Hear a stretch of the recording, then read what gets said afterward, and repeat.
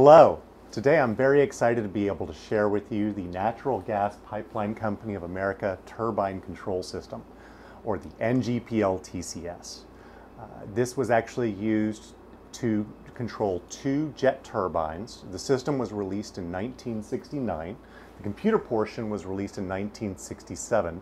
And I have a previous video where I run Lunar Lander on that component. Now, in the years since that video, I've been working a lot on restoring this Model 33 teletype and the rest of the system. So today, I'm excited to be able to show you a full tour of all the components and then a demonstration of the relays operating, and also this red-green display showing the output of that. So thank you for joining me, and I'm really excited to get started here. So let's start with the computer. Of course, this is the SEL 810A. It utilizes paper tape. It has 16 kilowords, so 32 kilobytes of memory. It's a 16-bit system from 1967.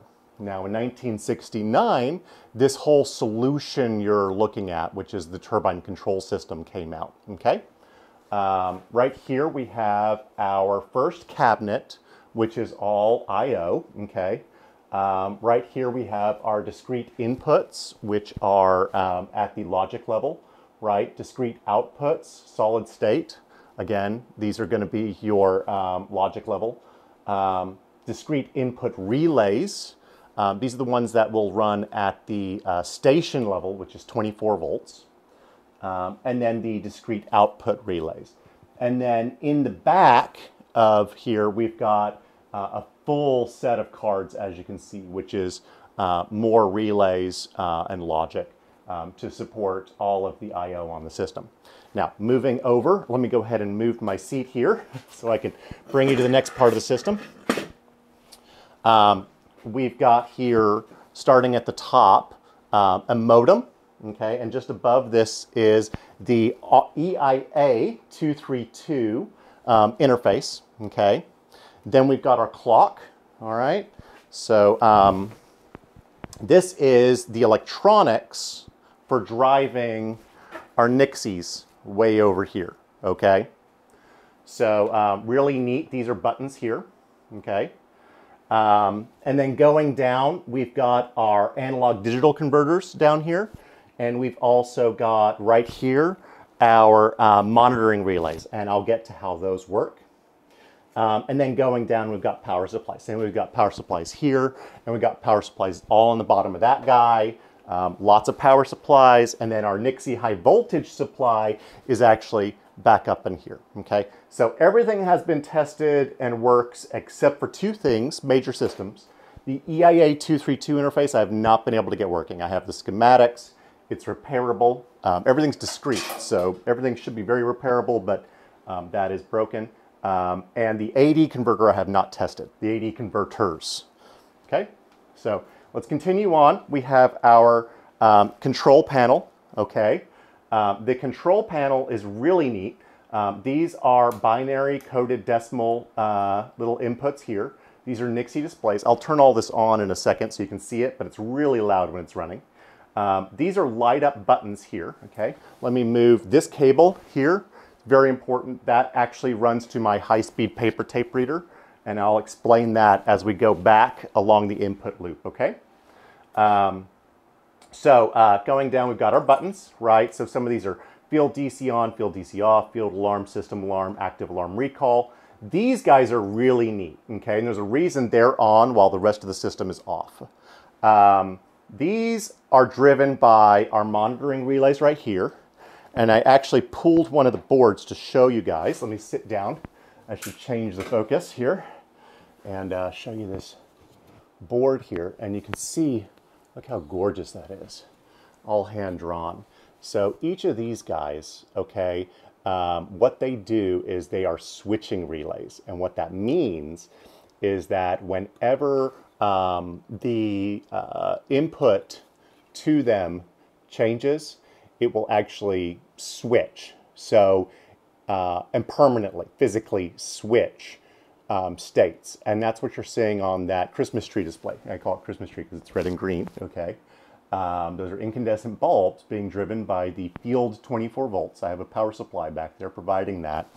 And they will reflect whatever the last state of the relays is.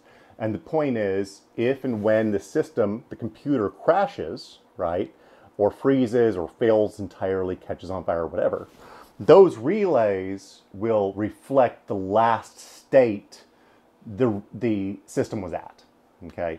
And that's very important for troubleshooting, obviously, because again, this was running a gas pipeline. And when I say running a gas pipeline, I mean jet turbines. It was running 2 jet turbines. So really, really quite mission critical stuff, okay?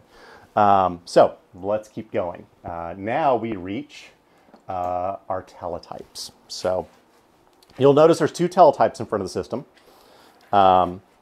This is my SEL bus interface teletype, okay? So this goes with the system. The reason being, in the bottom of this, there are additional electronics that are utilized to be the SEL bus interface. And that's why you see this high-speed paper tape reader cable coming off of here, is because this is where that high-speed paper tape reader on the front of the SEL interfaces with the SEL bus, okay? And the SEL bus is this thick cable you've got here. So it's one of these 104 pin connectors. Okay, this is the SEL bus. This particular cable is actually our output relay. So it's 208 pins. And you can see how they decommission these systems, right? That's just 208 little cables between the two. So fun times. So we've got our teletype.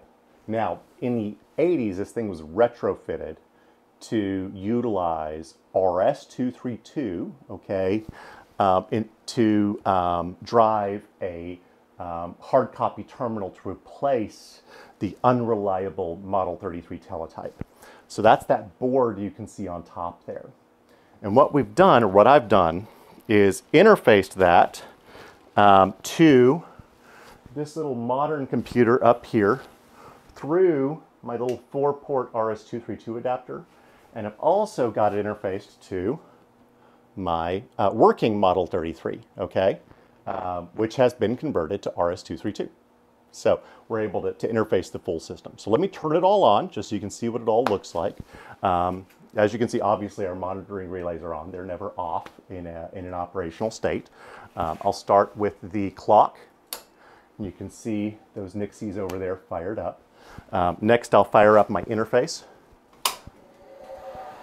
Okay, so you can see the buttons lit up there, my subsystem panel lit up, and I've got my Nixies there. So this is all live now. Okay, so let's fire up the system. First the teletype, and then the computer. Now, we already have our loader in memory, so we're just going to go ahead and step right over here. Try to get my face here so that it focuses up closer to here. Do a master clear. I've got this program that I wrote in Mnemonic Assembler, or Nembler, okay? So let me go ahead and find the end. Put the tape, oh, I've got it upside down. There we go. Put the tape into the system. Close the bar. Master clear.